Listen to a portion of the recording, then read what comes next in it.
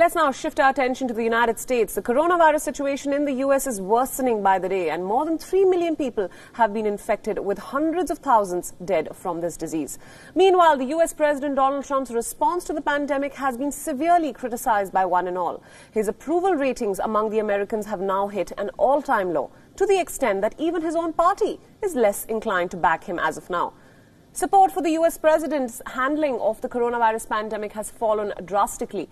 According to a new survey, a majority of Americans, almost 67%, have disapproved of Trump's response to the pandemic. Only about 33% of Americans have approved of Trump's coronavirus response.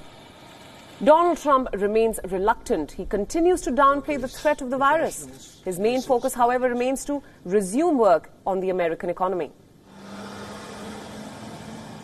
80% of small businesses are now open, 80%.